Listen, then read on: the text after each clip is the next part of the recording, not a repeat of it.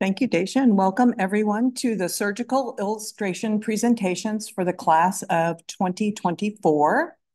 We're thrilled that you're here and also are glad that we have a remote audience online, so welcome to everyone.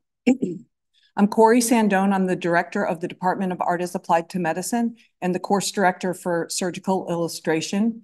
Our 7 students have each seen dozens of surgeries during this course.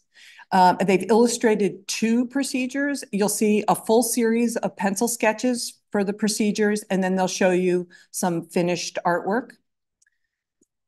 They also repurposed one of the procedures for a lay audience, so you may see some of those images included in their presentations. Faculty, in addition to the obviously beautiful artwork, our faculty are focused on the accuracy, clarity, and effectiveness of the didactic illustrations that the students will present today. I would like to welcome our first presenter, Grace Hersberg.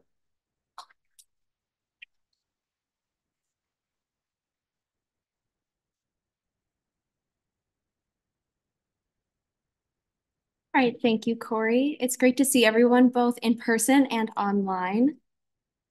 So my first surgery I'll be presenting to you today is a supinator nerves to anterior interosseous nerve transfer performed by Dr. Sami Tufaha.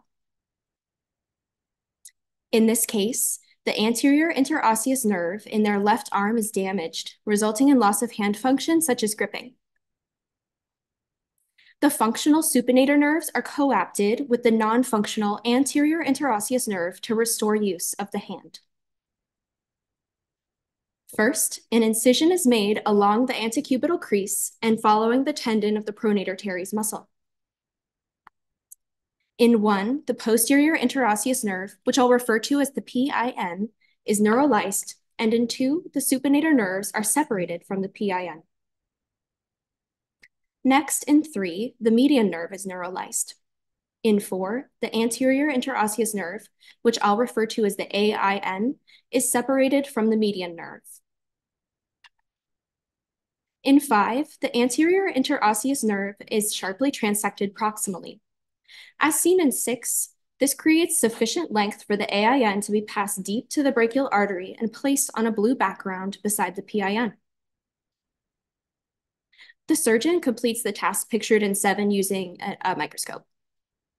In 7A, the supinator nerves are transected distally. Epineurial sutures anchor the supinator nerves to the AIN. In 7B, a piece of fascia harvested from the antebrachium is folded over the coapted nerves and fibrin sealant is applied. Finally, 8 shows the completed coaptation. For my journal layout and final renders, I combined multiple figures to summarize the procedure. Figure A shows the dissection of the supinator nerves, and B shows the transection of the AIN. Then figure C shows transection of supinator nerves. Figure D schematically illustrates epineurial sutures, and figure E shows the coaptation in context with relevant anatomy pictured. I now open the floor to any questions. Please go ahead and raise your hand high so I can see you.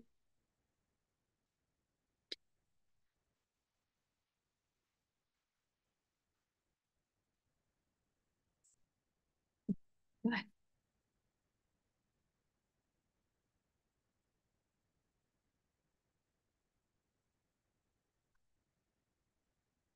Okay.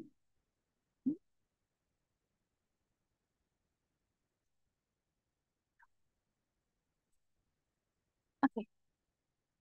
Sorry, quick technical difficulties.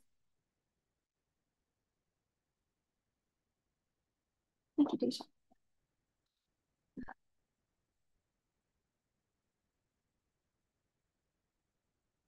Yes, Lydia? Yeah. Oh, here we go. Here? Yeah, that's great. I really appreciate it. Since the of course, we're here.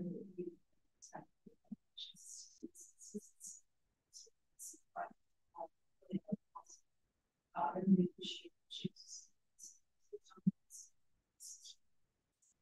And so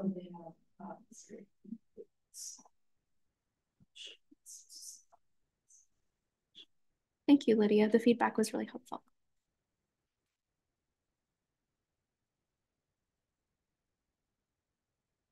David?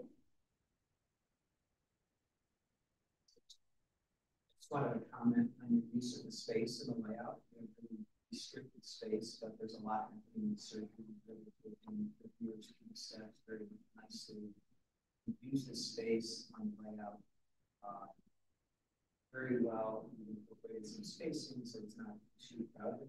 And you show a lot of very space.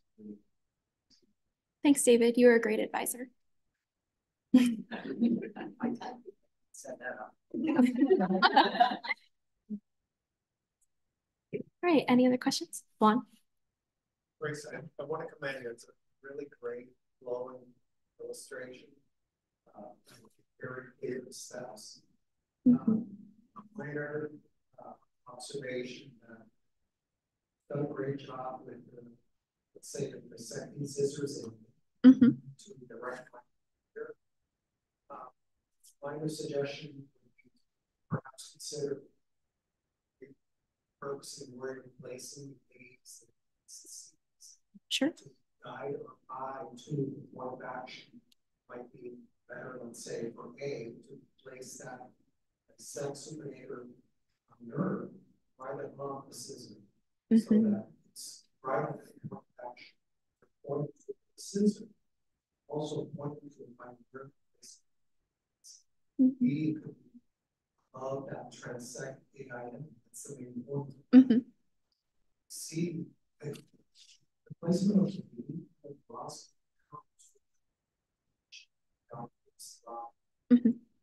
by putting it up, maybe perhaps they could different place to see directly to see very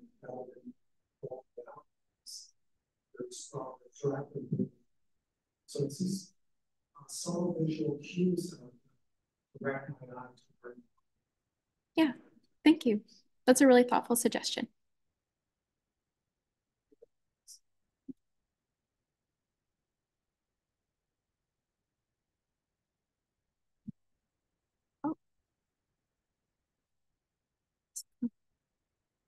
Thank you. We have a couple of comments from the YouTube audience.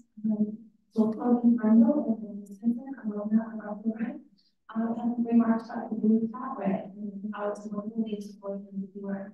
And then the structure. Can you speak to that blue fabric? Is that part of the surgery? Yeah, I'd love to discuss that.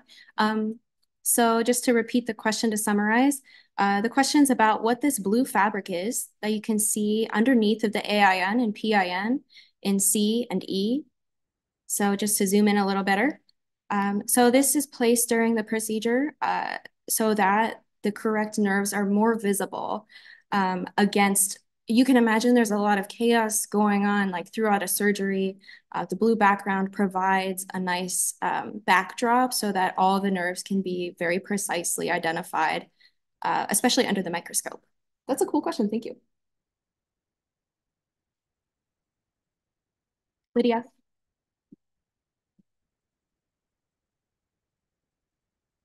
Of course, you can show me these one. Yeah. Small comment about that interventions. That's kind of I think, yeah, like the latest part of that is sort of simplifying more upper right hand right source, I think, right now, especially because it's right against the end inclusion of the muscle of the lower. I would consider moving the legs right back to the left component, but I just it's sort of I appreciate that.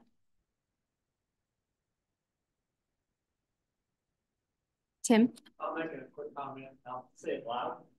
Okay. I think you're very good use of labeling structures like length of each of those vessels and nerves. I think sometimes labeling can kind of get confusing, and the fact that you use that as to indicate exactly what those are. It's nicely done.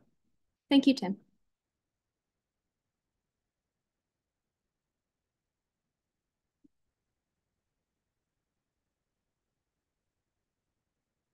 All right, thank you so much for all your questions. and comments, I'll go ahead and move on to the second procedure.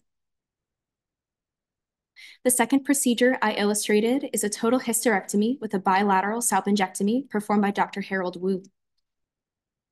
As an overview, two procedures were performed here. A total hysterectomy where both the uterus and cervix are removed, and a bilateral salpingectomy where the fallopian tubes are removed and the ovaries are left intact in the body. This robotic procedure was performed with the patient in dorsal lithotomy Trendelenburg position. Ports were placed in an M shape, 3 8mm ports and a 5mm accessory port. Then the camera was inserted in the umbilical port. In 2, a uterine manipulator was placed to protect the vagina during the procedure. For the following operative steps, the camera is looking towards the feet. In 3, the mesosalpinx is divided. Then in 4, the fallopian tube is divided at the coronal insertion of the uterus and removed from the abdomen. In 5, the uterine ovarian ligament is divided. In 6, the round ligament is divided. This provides access to the anterior and posterior leaves of the broad ligament in 7. The anterior broadleaf is incised toward the vesicovaginal space.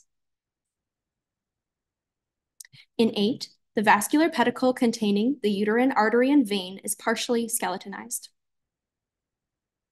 In 9, the ascending branch of the vascular pedicle is coagulated and divided. This preserves the descending branches feeding the vagina. Next, in 10, the vascular pedicle is lateralized so that an anterior colpotomy is performed. At this juncture, the uterus and cervix are removed through the vagina using a uterine manipulator. And finally, in 12, the vaginal cuff is closed in 2 layers of V-lock continuous suture, then fibrin sealant is applied. The final render is created for slide and combines multiple figures, showing the anatomical relationship between the anterior and posterior leaves of the broad ligament, as well as where the vascular pedicle is incised. I now open the floor to any questions or comments.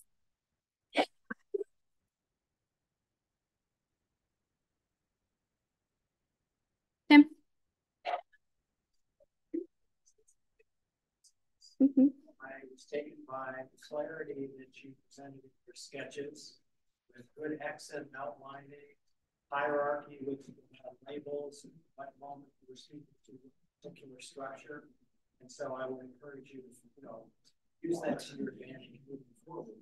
You've got the skills and the tools to presentations. Oftentimes it is about the pretty pictures, but that was very important. Thank you, Tim. So it's very important that everyone uses the microphones in the audience, please. That's so the audience online can hear you and questions and comments. Thank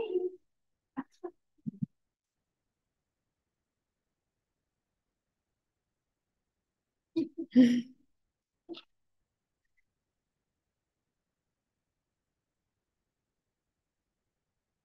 This comment has to do with layout, but also the consideration of the focus of the viewer. And I really appreciate how you consider the value of the less important areas and enough detail in those areas to give overall viewers their bearings. But you really drop it back and you've done a great job of highlighting the very much. Thank you, David. Lydia? It's just such a stunning procedure. It's just not a way to combine the incision of the anterior on both sides, as well as the transition vessels. And the function of injections, justice and the evaluation, this is really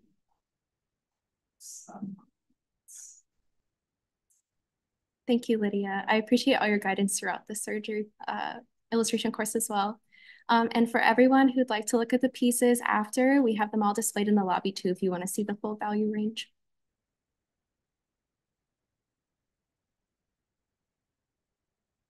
All right, so thank you so much for all of your questions. Now I would love to introduce my classmate, Chloe Wooden.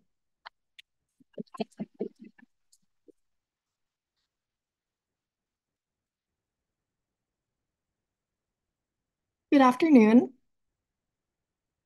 Today, I'll be presenting 2 surgical procedures, starting with a microvascular decompression for trigeminal neuralgia performed by Dr. Christopher Jackson. This procedure is used to treat severe facial pain that arises from a blood vessel in the brain compressing the trigeminal cranial nerve, depicted here in Figure 1. This procedure involves mobilizing the offending vessel away from the nerve to relieve the compression. Figure 2 shows the incision line behind the ear passing over the transverse sigmoid sinus junction in preparation for a retromastoid craniectomy. In Figure 3, we see the craniectomy being performed. In A, 2 burr holes are made near the transverse sigmoid sinus junction. In B, the bone between the burr holes is removed with a drill and cutting burr. In this case, a cranioplasty using synthetic bone cement will be used to repair the opening, so a bone flap is not preserved. In C, a rongeur is used to enlarge the opening to the border of the sigmoid sinus. In Figure 4, the dura is carefully pierced and a curvilinear incision is made. In Figure 5, we see an orienting view with the relevant anatomy highlighted. In Figure 6, we see the surgeon's view. The dural flap is held open with sutures, and the lateral cerebellum is retracted. The steps in Figure 7 were performed using a microscope, and the illustration shows a magnified view. In A, the arachnoid matter is opened, and the trigeminal nerve is mobilized using a dissector. In B, the arachnoid surrounding the superior cerebellar artery, or the SCA, is loosened, and the loop of the SCA is mobilized away from the trigeminal nerve. In C, shredded Teflon is packed between the SCA and the nerve, preventing further contact. And in D, we see the final result, where the superior cerebellar artery is successfully held away from the trigeminal nerve. For my final illustration, I chose to combine and render Figures 5, 6, and 7, formatted for journal publication. Here is an enlarged version of Figures A and B, depicting an orienting anatomical view and the surgeon's view. And here, Figures C through F show the series of maneuvers that resolved the compression. Thank you, and I will now take any questions or comments.